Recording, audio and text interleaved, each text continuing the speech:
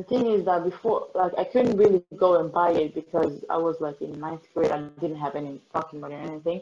So it Okay. all was, on my mom, like if she were to give me the money to buy it or not. So, and she said no. So I was, of course, quite like depressed. And I was like asking God, like why can't I wear it? I'm trying to please you, but why are they against me? Or not? Aren't they, supposed to be Muslim? And those kind of thoughts. And then I was like, maybe it's something wrong with me. Like, what I mean? I started to kind of doubt myself and doubt that this was like, was it part of the religion, or was it something that, was extreme, or, I started to doubt myself. I started to doubt Yeah. the religion. I started to be so confused because I thought they were like, aren't they Muslim? Aren't they supposed to, encourage this kind of, stuff? But I don't know. Alhamdulillah. So what helped you to kind of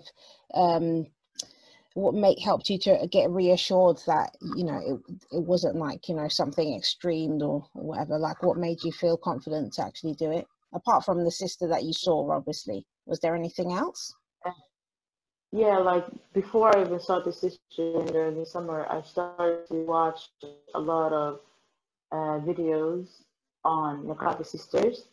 Um, just like how do you eat with it, and people, like doing like vlogs and whatnot. And there was one specific video because I always, my family, the ones who were especially like against it, they were always telling me like, you can't even live a normal life now. You can't do a lot of stuff because you're like covered.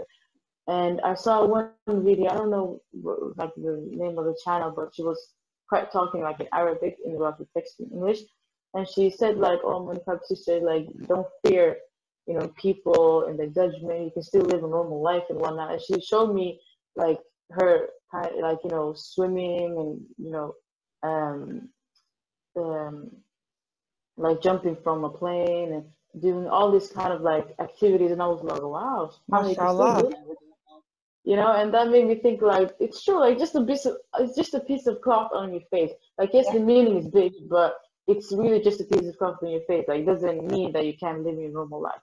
And that with other videos, like people, obviously how to eat with it and, speaking normally. And I was thinking, okay, this is just normal people. Like, I will be the same person with like a piece of cloth on my face. So, it kind of reassured me that this wasn't something that will take away my freedom or anything. That it was just something that would, if anything, enhance my freedom, because now I see what real freedom is. To only be, obedient to Allah and whatnot.